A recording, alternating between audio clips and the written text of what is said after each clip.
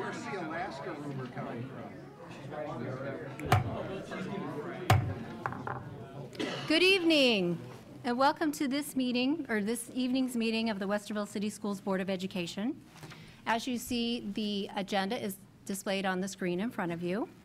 And there will be two opportunities tonight to address the board. The first being agenda item 6.01.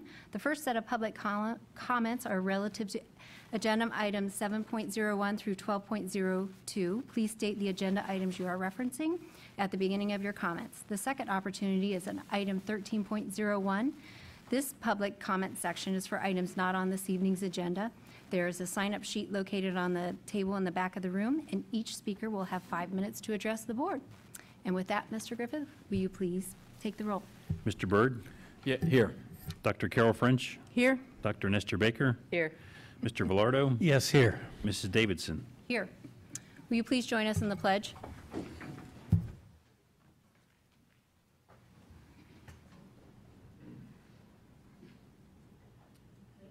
Allegiance to the flag of the United States of America and to the republic for which it stands, one nation under God, indivisible, with liberty and justice for all.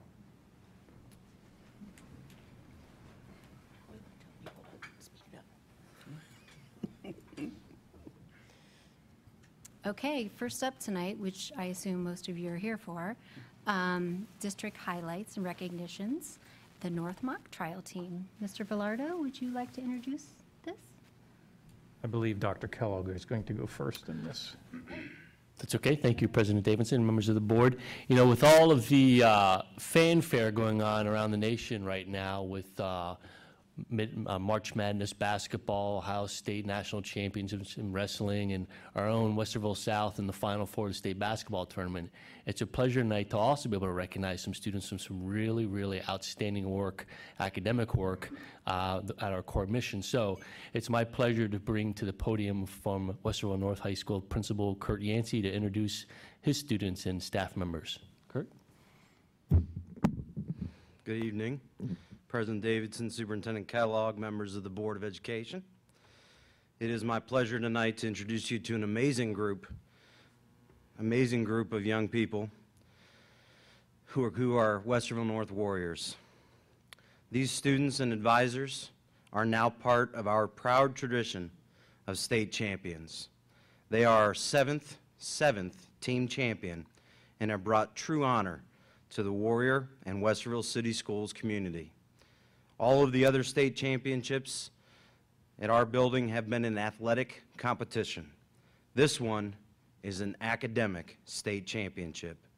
Over 300 teams from across the state competed for this honor, and one remained at the end of the day.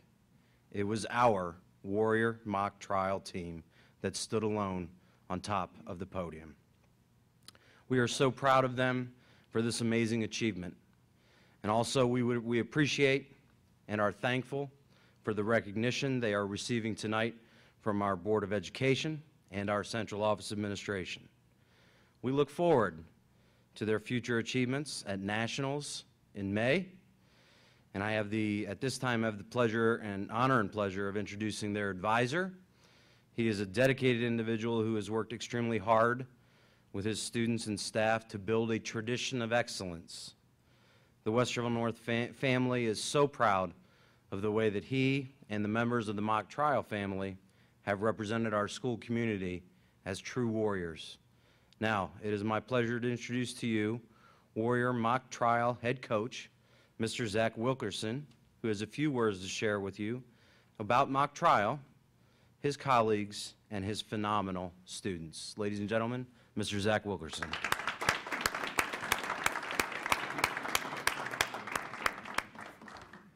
Thank you, Mr. Yancey. First of all, I'd like to say thank you to the board for recognizing our students and our volunteer advisors and coaches. What they did this year was just incredible. Our season is extremely long. They put in an unbelievable amount of work. We start in September and we go all the way through March, anywhere from 8 to 20 hours a week. And along the way, we have, at least 9 different trials, and they can't lose any of them. This year they beat multiple state champions in the past, and they've done really incredible work along the way. And so it'll be my pleasure to introduce to you both the students and the advisors to this team. And the advisors, for the record, all 3 of them are volunteers. They also put in an unbelievable amount of work to this team for our students, and we wouldn't be anywhere without them. So I will introduce the team. I'll go alphabetically. So first of all, we will start with Diana Asta.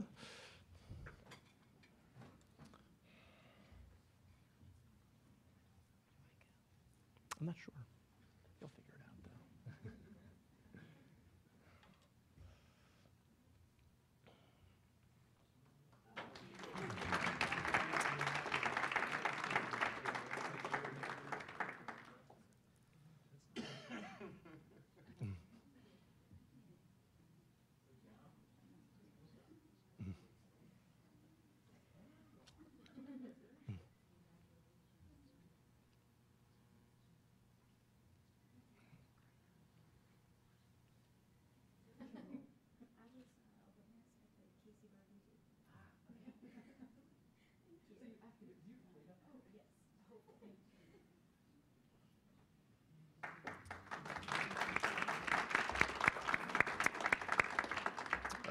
Next, we have Jennifer Finkelstein.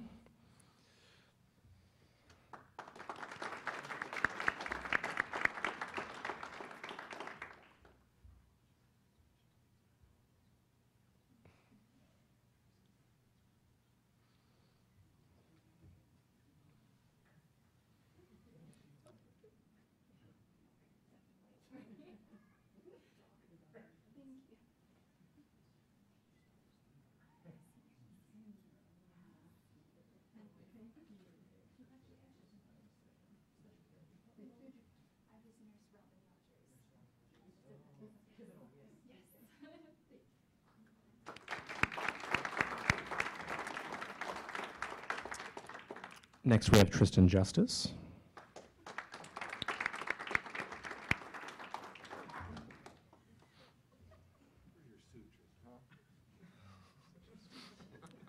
Tristan wants to be a politician, for the record. I'm sure he's got a good handshake.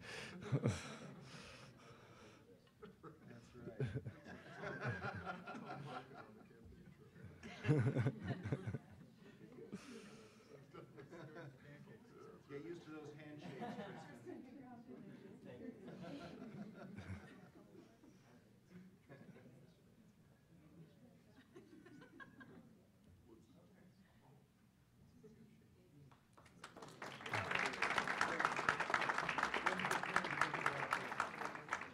Next, we have Jacqueline Cluse.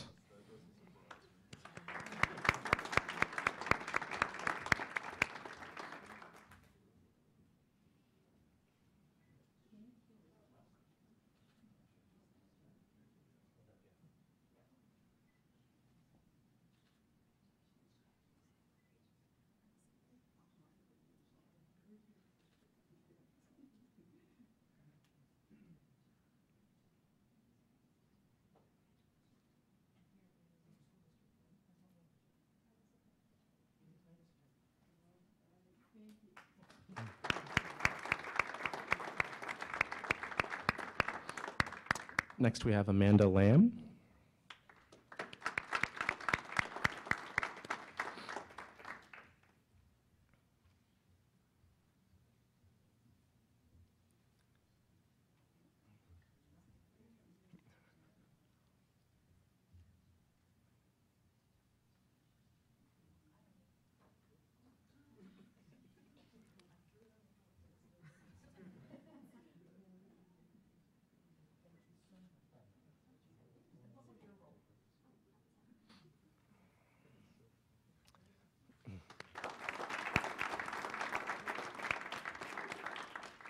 And next, we have our team captain, Tiffany McCutcheon.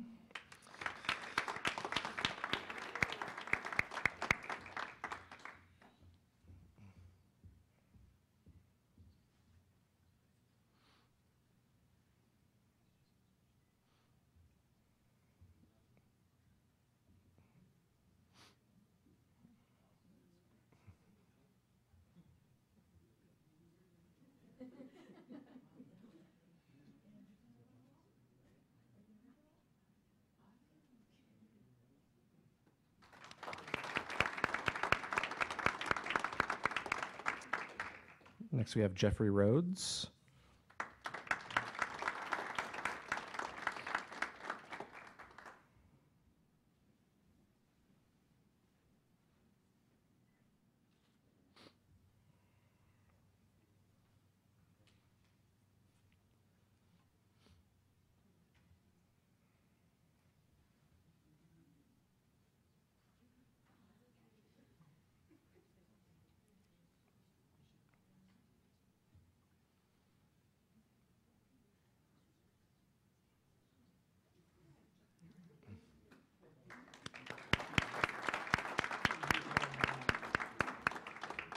And next we have the winner of Best Witness in the state final round, Matt Spadero.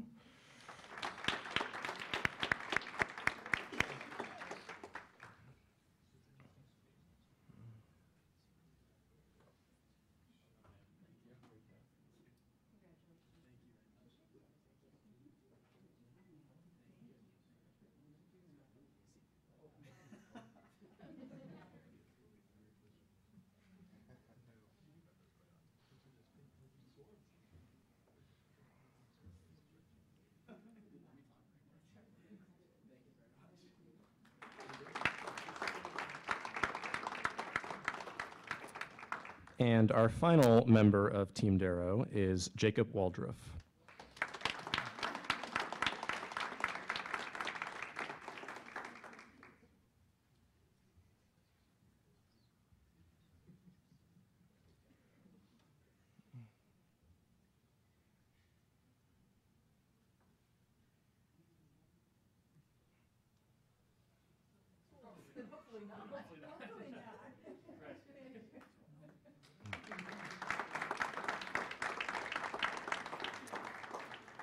And next we have our volunteer advisors and coaches.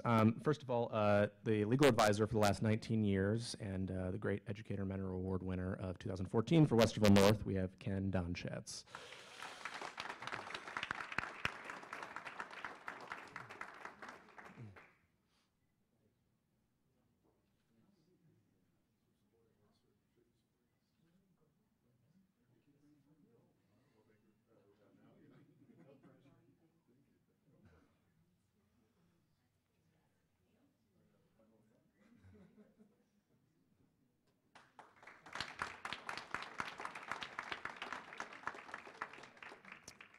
Next, we have our first-year legal advisor, Scott Longo.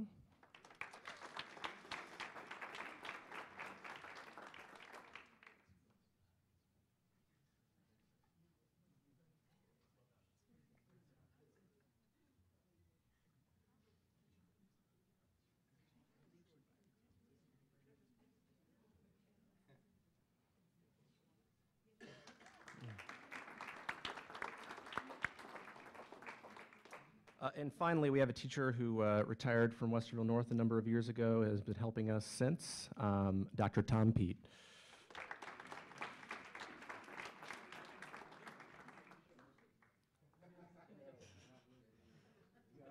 That's right, it is, you betcha. Thank you. Thank you. Thank you, you're welcome. It is, oh, is it gold plated? Oh, okay.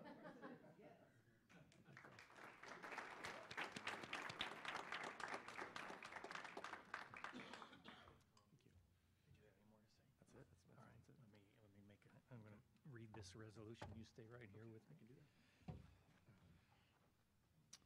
Very exciting, really. Thank you for being here tonight and representing us so well. And those of you that are seniors and moving on, that's awesome. The rest of you, repeat.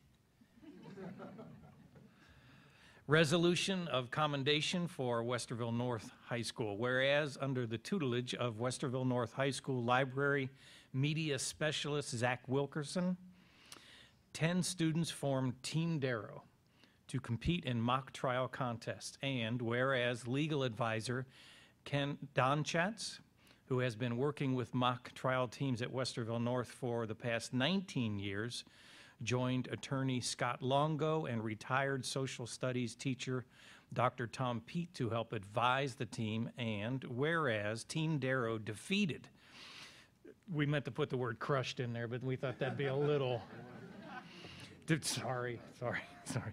Defeated Delaware, Hayes, and Northland High School at the district level on January 30, 2015, and whereas a month later at regionals, they won against Thomas Worthington and Olivia Davidson Washington High Schools before being named one of the state's elite 32 teams, and whereas along with team accolades, individual group members took 18 individual awards during their 9 trials during the season, and whereas Team Darrow swept a 3-day state competition by winning cases against Danville, defeating state champions Sylvania Southview, 4-time state champions Indian Hill and Nordonia High School, and whereas Westerville North High School's Team Darrow emerged victorious the Ohio Mock Trial State Championship by defeating Ashland High School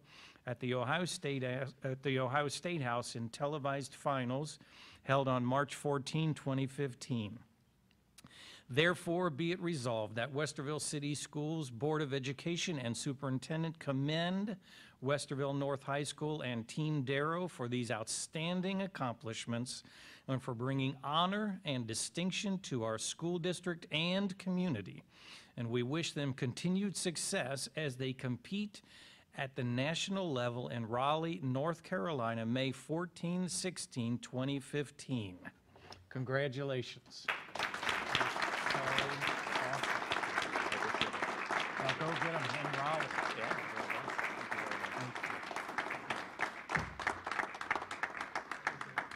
You want to come up and shake their hands?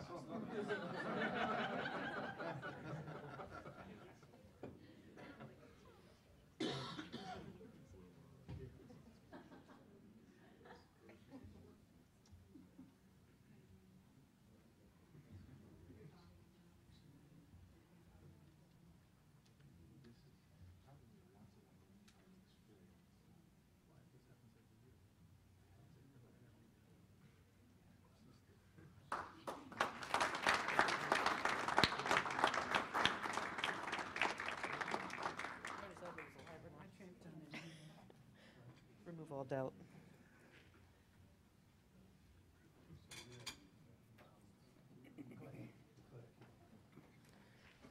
So before you exit, just a shameless plug for anybody who's listening. They're raising funds for the trip to North Carolina. And correct me if I'm wrong, you've posted on the Westerville Education Foundation fundraising site, am I correct? We're done? Yancy. Then thank you to everybody who contributed to help that along. That's awesome, awesome. Good luck down there. And we always forget the wonderful principal, Mr. Yancey, who always does all the great work and supports the team. So thank you, Kurt. We appreciate it. Good one, Carol. Thank you. I just think I always slip him. I can't even remember his name or something. Every once in a while I have to think it through. It just doesn't come to me. I know.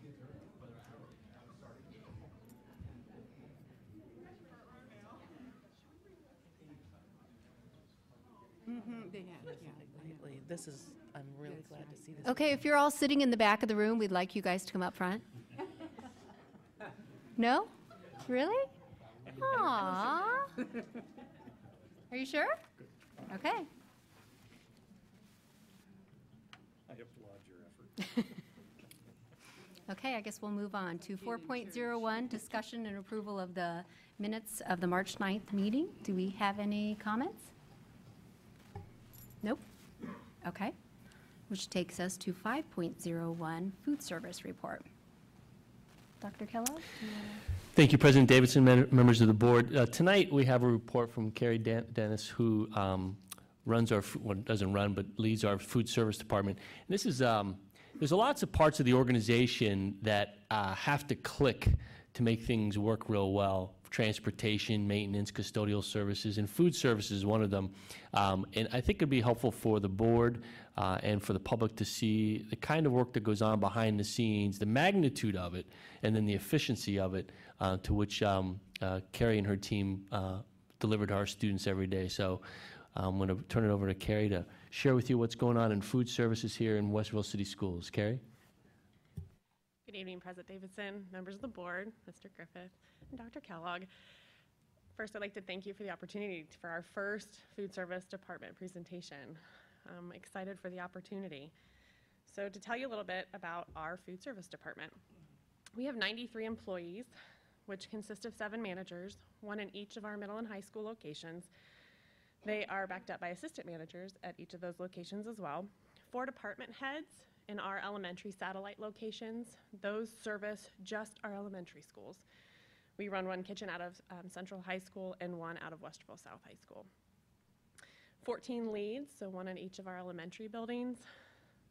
27 food service worker 1s. Those people have specialized jobs in their areas as well as run our point of sale systems. Those are primarily in our middle and high schools. 34 food service worker 2 positions. Those are employees who work as service and prep primarily, and they are throughout our district in all levels of our buildings. Our revenue sources, for our department, we have about $4.7 million projected revenue in our budget. So 51% of that comes from our federal claims reimbursement from our participation in our reimbursable meal program, 1% in our state matching funds, 5% from our USDA commodity program, which is also tied into the participation in the reimbursable meal program, and that lovely 0.01% from interest. Got to account for all of it. Additional revenue sources are our student a la carte purchases, which is 41%, so not too far behind our federal resources.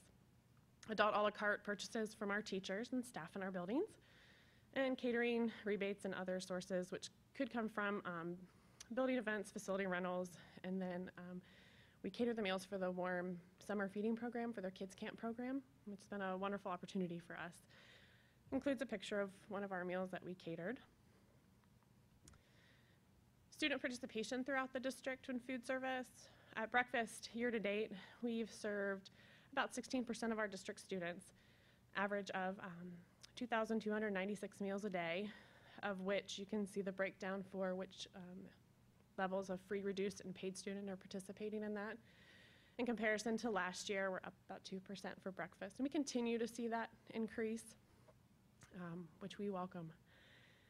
The average daily participation for lunch, this year we are serving about 39% of our student population. And again, you can see the breakdowns for free, reduced, and paid.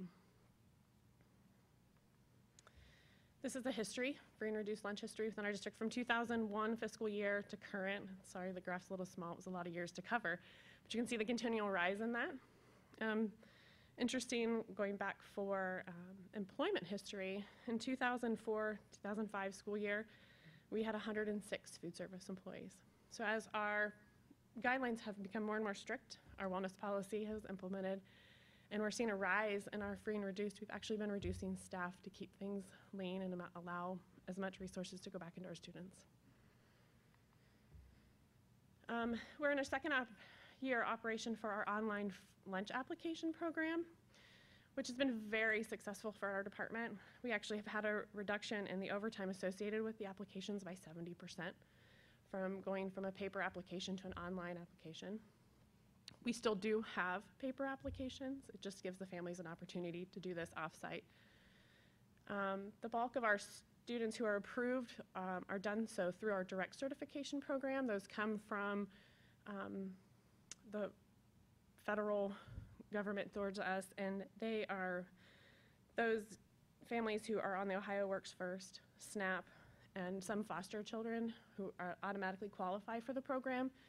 So you can see the number there. The remaining amounts come from the actual online application process. The above numbers include 159 afternoon kindergarten students who do not participate in breakfast for the obvious reason, and minimal participation in lunch based on the scheduling, which also affects those 187 morning kindergartners who we have minimal participation in breakfast as well, but few participate in lunch just based on scheduling. So we're excited to see that implementation of the all-day kindergarten program as it's starting, and we'll be able to service more of our students, hopefully. We also have 50 preschool students who do not currently participate, but they benefit from the fee reduction, just from the application or the direct certification process. The Easy Pay online payment system. There are a number of different systems out there. Ours is Easy Pay currently. It was introduced to our district in October of 2008. We've seen a steady increase in the participation since its inception. It allows the families to quickly put money into their students' accounts. It allows those lines to go faster. We utilize that through student ID numbers at our registers or through their ID cards, either options available to them. We also have since started using that system for school fees as well as athletic fees that are elementary and middle schools. USDA guidelines is what our governing body and choices are for food service. Schools must follow food-based menu planning, and I've got an example on the next slide of that. Menus must meet minimal daily and weekly quantities and types of food items, including meat alternates, grains, fruits, vegetables, and milk offerings. And our milk offerings must come from 2 different types, meaning 1% plain or unflavored, fat-free, unflavored, or plain, and as well as the flavored milk options as well. Here, in the graphs, it might be a little hard for you to see, I apologize for that, but this breaks down how we plan our menus, what our guidelines are. Requirements in vegetables is a big breakdown for us. In dark greens, orange, legumes, starchy, and other vegetables. Kids' favorites, especially in elementary level, or at least ones they would eat, often fall into that other and starchy food group. So we have made some adjustments to the menu and our offerings to allow, 1, for us to be compliant, and 2, for the students to have a variety. We also watch our calorie average. Meals have to average a certain amount of calories a week, can't have more than 10% saturated fat in offerings. And then that's all based off of and was implemented around the time that the government USDA went away from the food guide pyramid and went to the My Plate option. So this is what lunch looks like for our elementary students. We implemented produce bars this year at all of our elementary schools. So you see that we offered on this particular day cherry tomatoes, carrot coins, and sugar snap peas.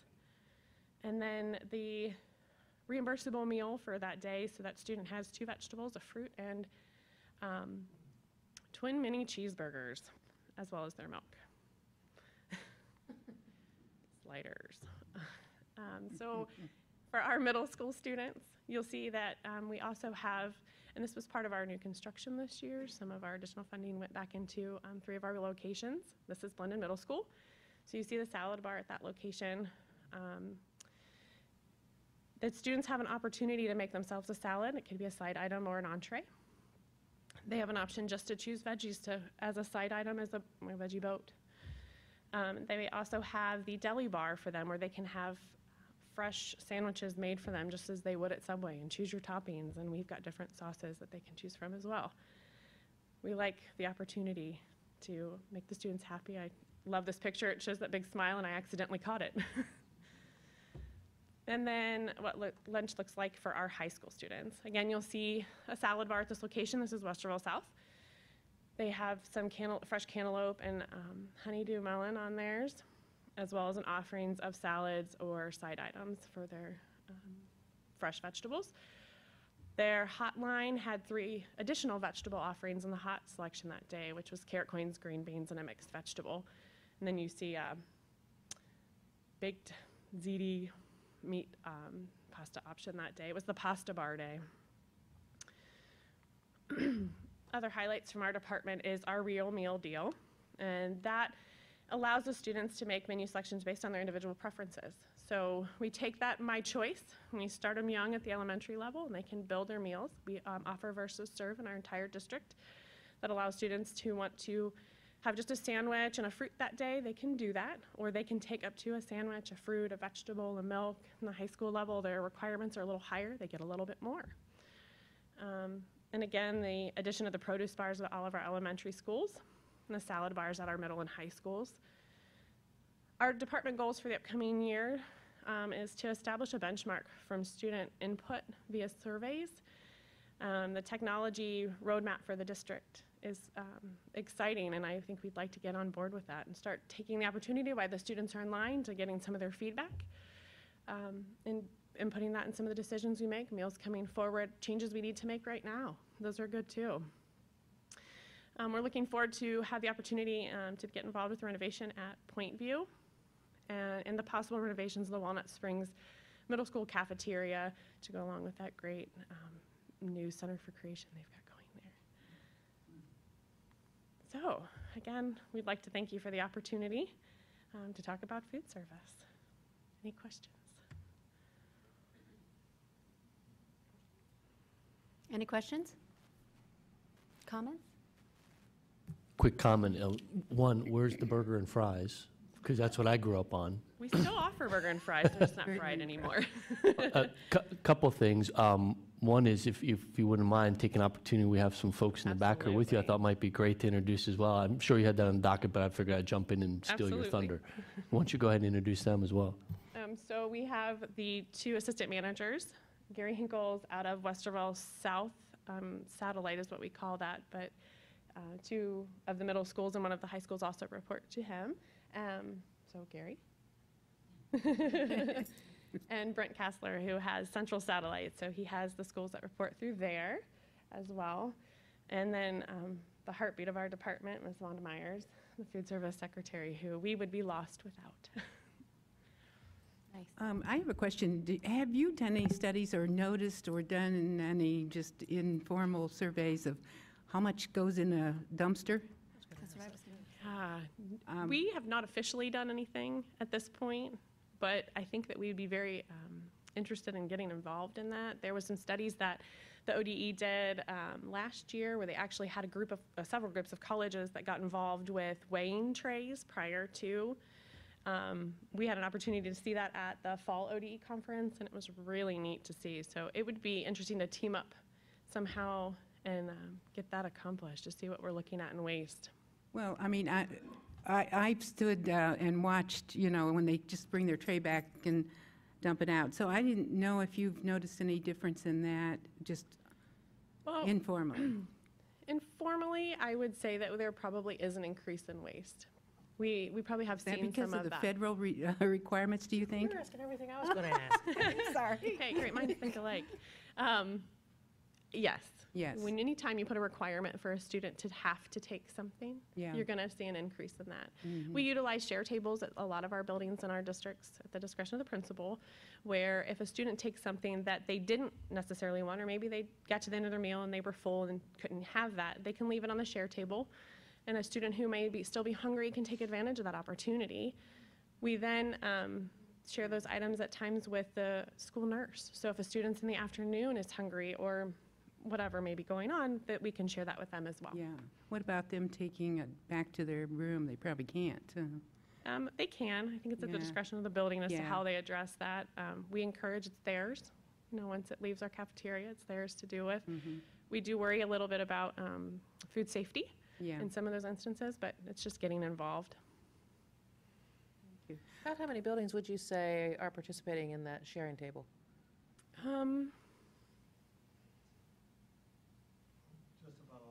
All the elementaries, Good. most of the middle schools, I would say. Yeah, we do see it. I would say in probably almost all of them. There may be just one or two that are not taking advantage of that. I'm glad they're all participating. That's a really good idea, Yeah. especially for some of our kids who are just downright hungry, Absolutely, absolutely. for whatever reason that may be. Yeah. The other question I have, I hadn't seen this before, so will you put that online for us to see so we can, Hey. you know, copy this or Happy give to us share. a copy of it?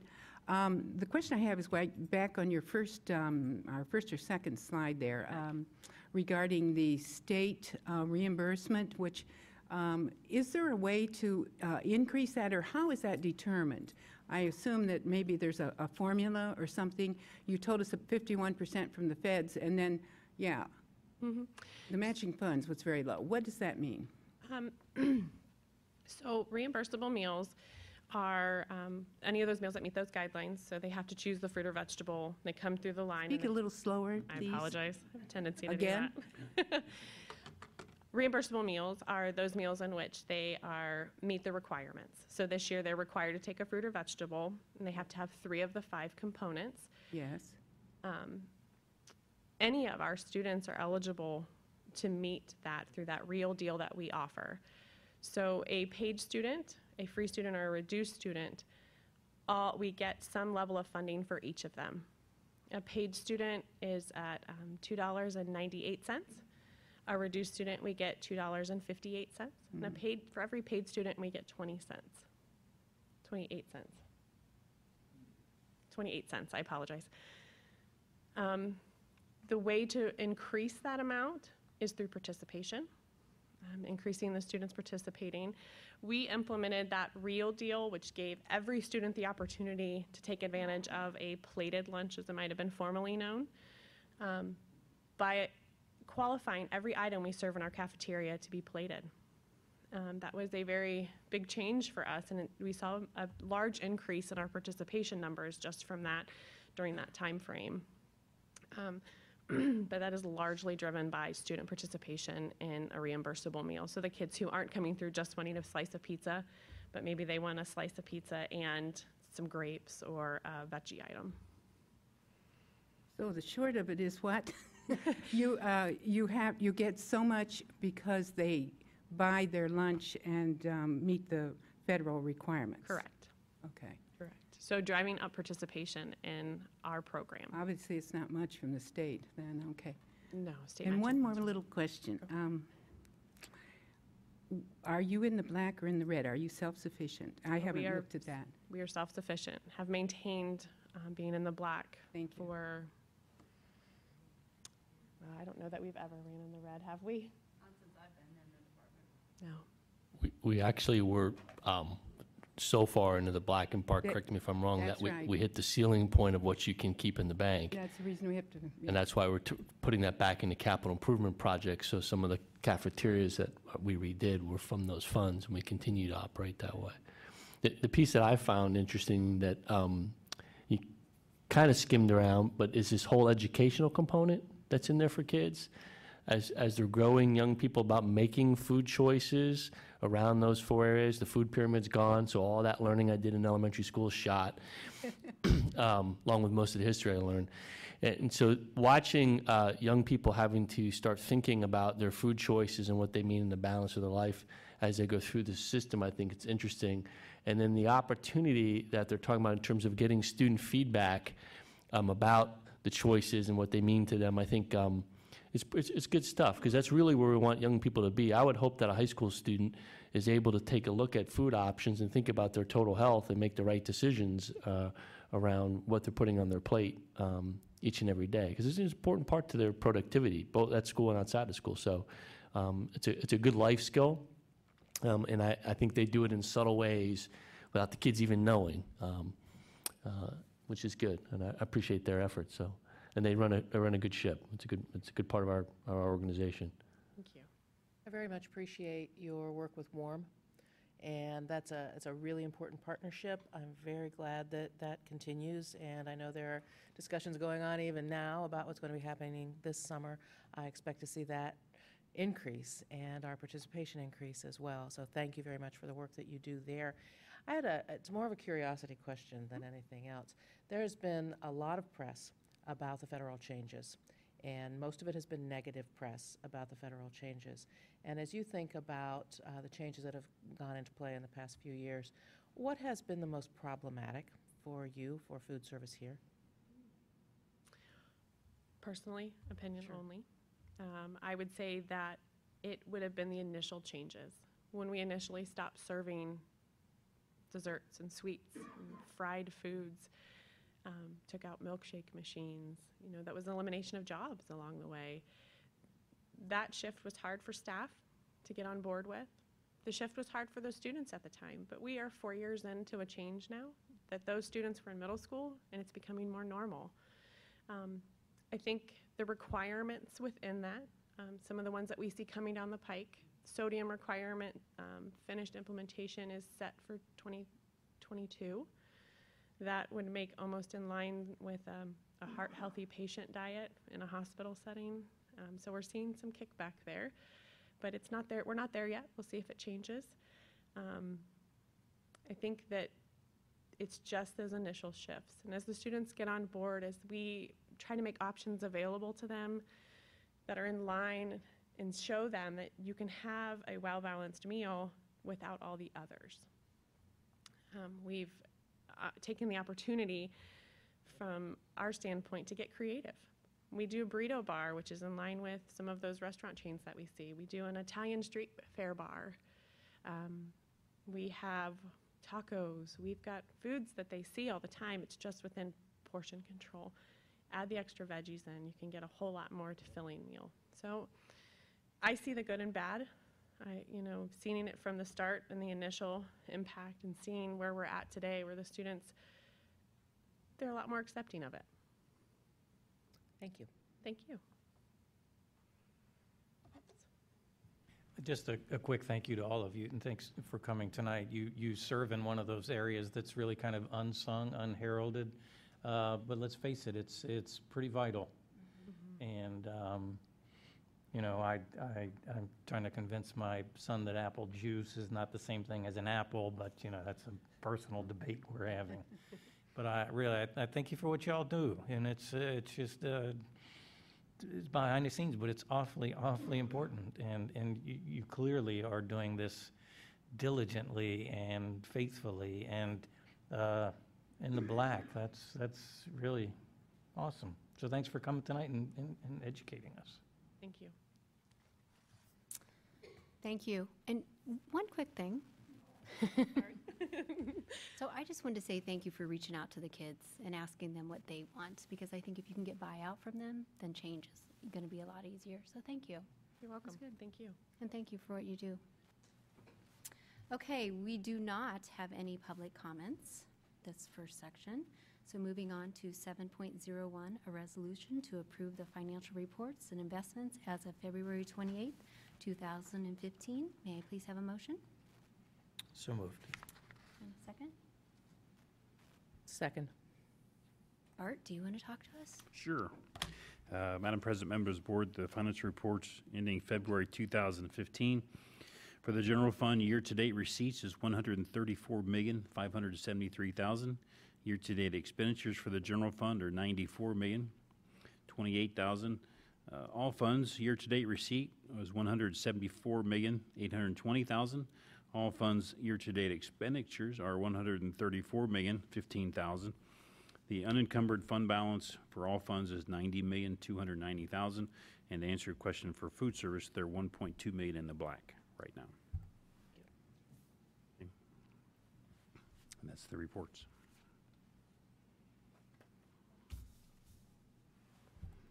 No questions? Okay, you want to take the roll? Mr. Velardo, Yes. Dr. Nestor Baker, Yes.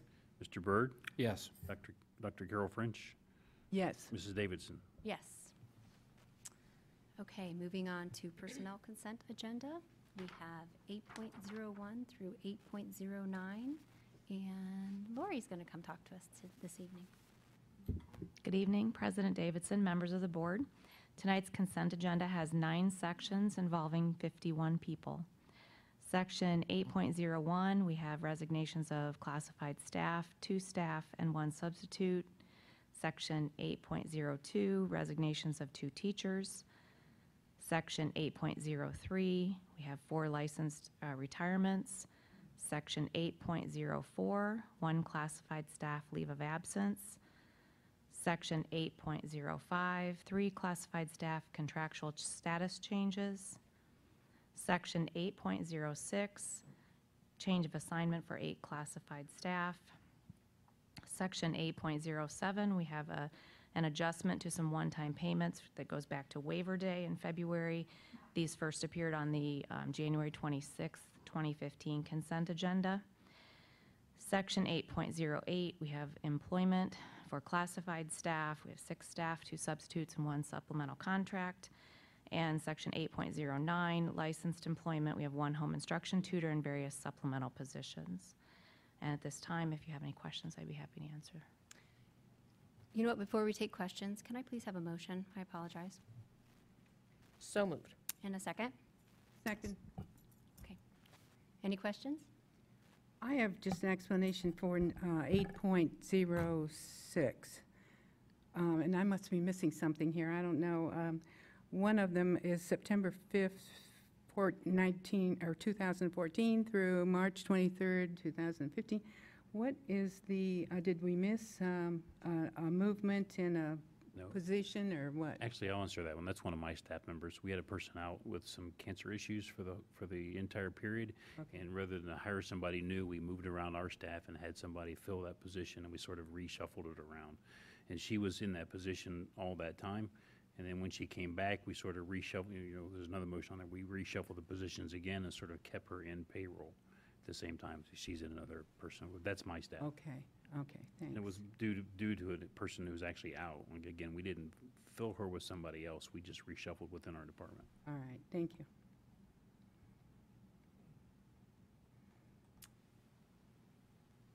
I don't think there's anything else.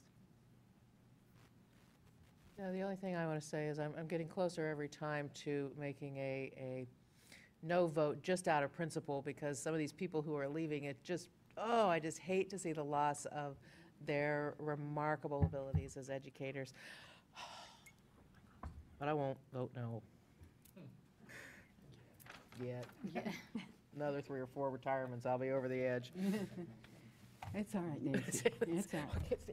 We, Okay. Art, go ahead. Dr. Nestor Baker? Yes. Dr. French? yes. Mr. Byrd? Yes. Mr. Velardo? Yes. Mrs. Davidson? Yes. Thank you, Lori.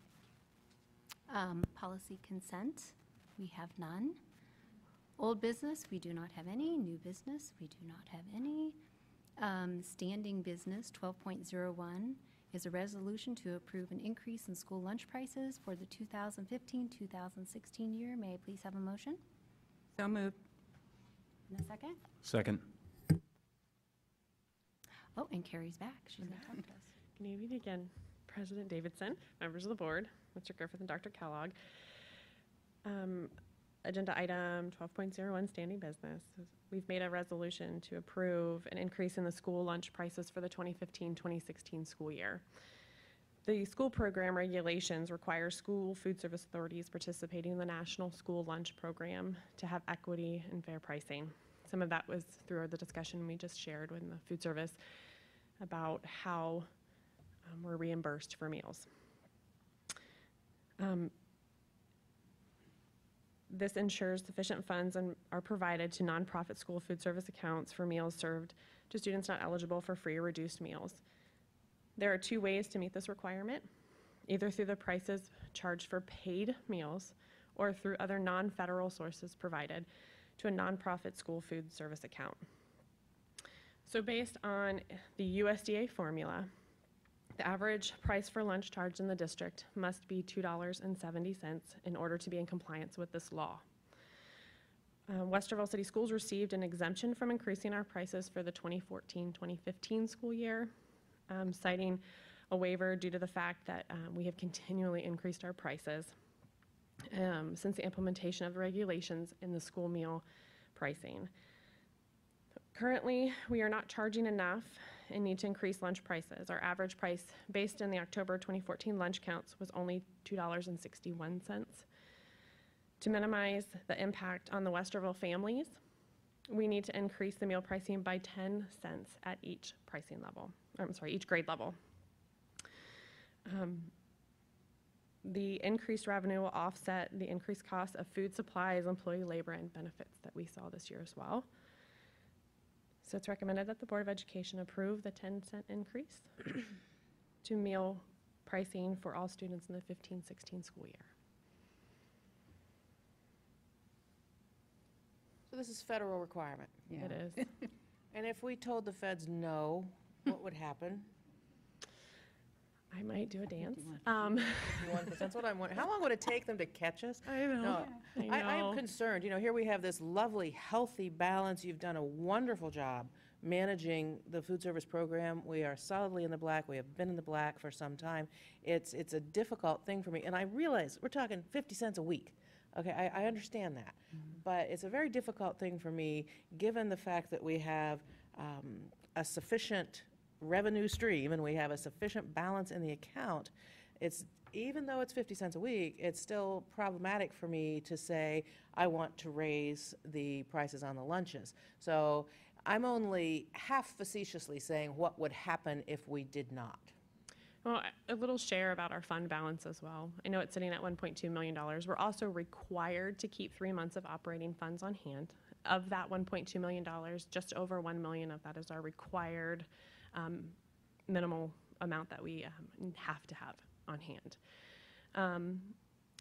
What happens if we say no? We could be seen out of compliance with the federal regulations and could potentially risk our funding. Your chance to vote no. Yeah, so the thing is, yeah, I can vote no on this and risk losing the funding, which would be a heck of a lot more than 50 cents a week, Yeah. unfortunately. No more black. I'll tell you the truth, I am seriously annoyed by the level of federal engagement Yes. in what we're doing with food service. I'm annoyed with a number of the changes that they've forced you to make. I am annoyed with their requirements on our budget, and I am annoyed with their requirement that I have to vote to raise the lunch prices by 10 cents. I'm not annoyed with you I at appreciate all, but I am very annoyed with what the feds are doing, and I consider this to be federal overreach. Agreed. I think it's not only food service, it's a lot of places, but we won't go there tonight. And this is that 51% that we're talking about. That's what we're risking. This is actually at a lunch, it's 33.8% of our students that we serve that participate on an average daily basis that would be affected. Say that percentage again. 33.8%, Okay. roughly 200 a day. Roughly what? 200 students a day. So basically, we don't really have a lot of option, do we? We don't, unfortunately. We will continue to apply for waivers as we are able to put it off as long as we possibly can.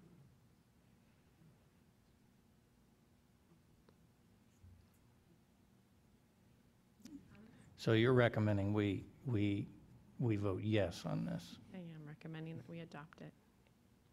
Anybody else want to? No, just kidding.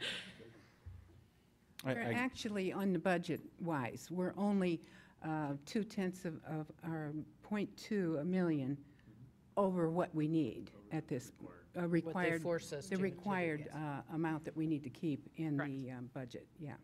So we're not that far. I mean, we are somewhat, but, Yeah. and still to meet the regulations, we are talking 50 cents a week, so, yeah. Okay. That is a helpful clarification, that the overage is, well, it's a big chunk of that's mandated, the 3-month. And so that's just helpful. Thank you. It's a big number to see in the Yes. beginning. Yes. Yes. No, I was just going to register the same frustration. Dr. French, I understand. I think I look at this particular issue a little bit differently from an operational standpoint. I just find it fascinating that the federal government feels the need to inject itself determining what we can, cannot serve, where we can buy from, what we can do, how we can cook it, what we can serve, and then on the other end also dictates to us what we can charge or what we must charge, not what we can. This almost feels even more like a special circumstance as far as federal overreach, because it's almost to the point where there's no local control at all. And it's frustrating. I don't know, other than having conversations with our local federal elected representatives on this topic, because I know that this is a long-standing legacy within the USDA and their involvement in school lunches. But I don't, ultimately, when our focus as school districts is the best interests of our students, I'm not exactly sure what the additional value is that's generated by this direct participation in the federal government. I don't understand what any community gets as an extra out of this. I feel like we carry the burden of a tremendous amount of overhead in order to satisfy these requirements. So register my concerns as well.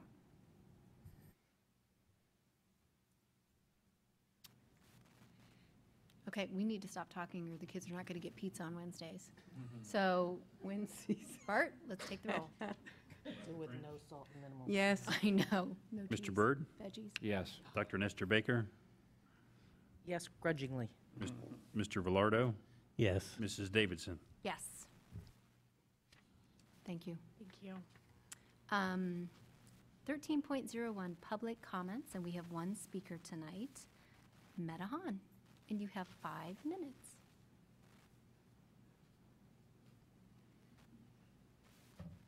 Good evening, members of the board, Dr. Kellogg.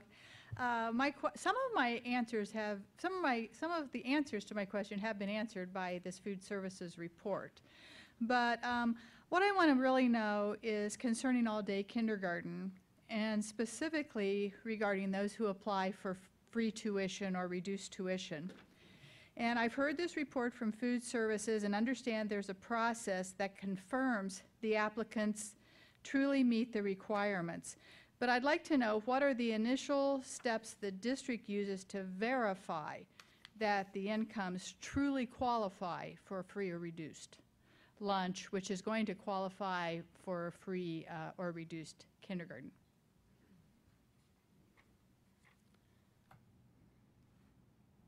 Well, I would say you're looking for an answer right now? Because, If you have it. well, We'll follow up with Ms. Hahn from our office Okay. this week. I'll follow back up with you. I have your number. I'll get in touch with you, and I'll walk you Okay. through it. Okay, well, that'll be great. Thank you. Thank you. thank you.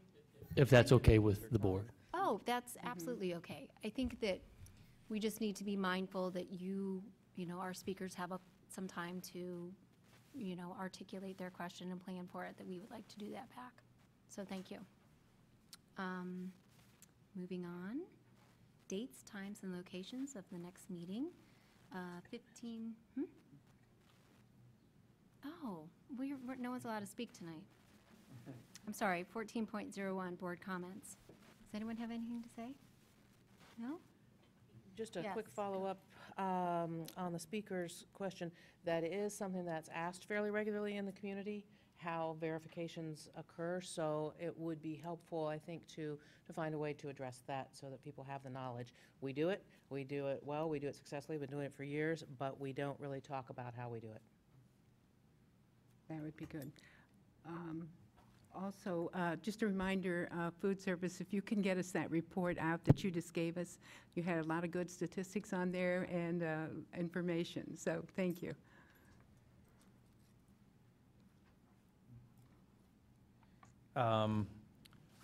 Just real quick, North Mock Trial Team, again, awesome, really, great job. South Basketball be state champs in a few days. Did I jinx it? No, it's awesome. This will keep going. And actually, if you're leaving here soon, the McDonald's on South State Street is doing a fundraiser for South Athletics. So go and get some healthy chicken McNuggets or something. Eat some carrots. They have carrots there too. And just wanted to update you on some of that good information. Thank you. Okay. Quick reminder, Partners for Education will host the 3rd Annual Nationwide Children's Hospital Starry Night, a family learning festival at Westerville North High School, Sunday, April 12th from 2 to 6. I want to give a shout out to Maxwell James, an 8th grader at Genoa, and Reese Rexroad, a 7th grader at Walnut Springs. They're semifinalists and eligible to compete in the 2015 National Geographic State B, held at Ohio Dominican, Friday, March 27th. And that's it. That's all I have. Bart, do you have anything you would like to add? No? Dr. Kellogg? No? Okay. Gosh. Okay, now, dates, times, and locations of the next meeting. The next board meeting, the regular session will be held Monday, April 13th and April 27th, 2015, here at the Early Learning Center. The board will meet Monday, April 20th at 6 p.m. at North High School for the GEM Awards. So join us for that. And may I have a motion to adjourn? So moved. Second. Is that good for a second? I'm going to call the roll. Mr. Velardo? Yes. Dr. Nestor Baker? Yes. Mr. Byrd, Yes. Dr. French, Yes. Mrs. Davidson. Yes. We're adjourned. Okay.